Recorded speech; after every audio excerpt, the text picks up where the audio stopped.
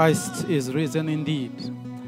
And that is why we are here today. And I would like you to tell your family members, Christ is risen indeed. Just tell them that with joy, celebration. Indeed, this is victory.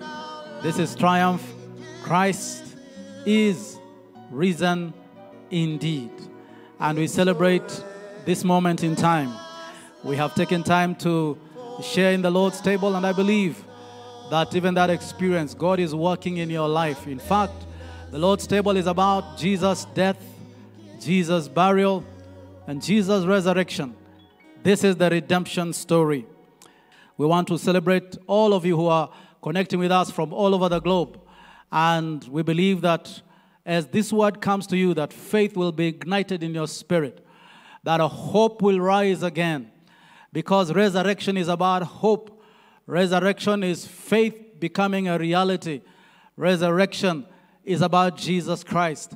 Resurrection is the redemption story becoming experiential in our lives.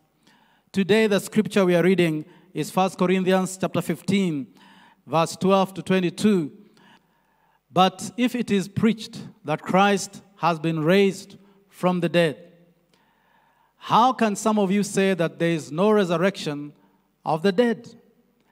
If there is no resurrection of the dead, then not even Christ has been raised. And if Christ has not been raised, our preaching is useless. And so is your faith.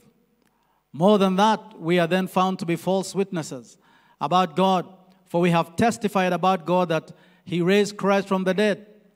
But He did not raise Him, if in fact the dead are not raised. For if the dead are not raised, then Christ has not been raised either. And if Christ has not been raised, your faith is futile. You're still in your sins. Then those also who have fallen asleep in Christ are lost.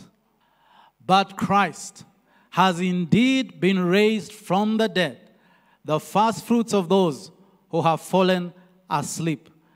Three things that I want to remind us about Christ. Number one, the reason.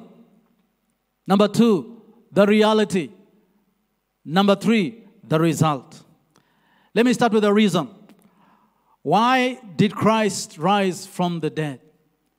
And the reason for that is simply this: to authenticate redemption.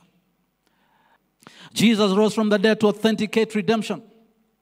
To say that redemption was not a hoax. Redemption was not just a byword. Redemption was a reality. That God had accepted the sin. That God had accepted the sacrifice that was made for our sin. But secondly, the reality. The reality was this: to actualize redemption. Indeed, just like Job said, my Redeemer lives.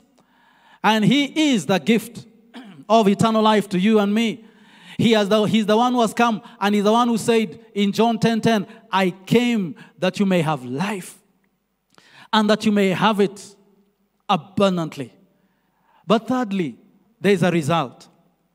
You see, there's a reason, there's a reality, and there's a result. And the result is simply this: we can now advocate for redemption.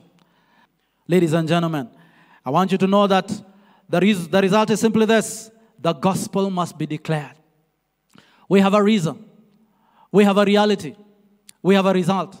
We must advocate for redemption. The Bible says, let the redeemed of the Lord say so. Let's declare.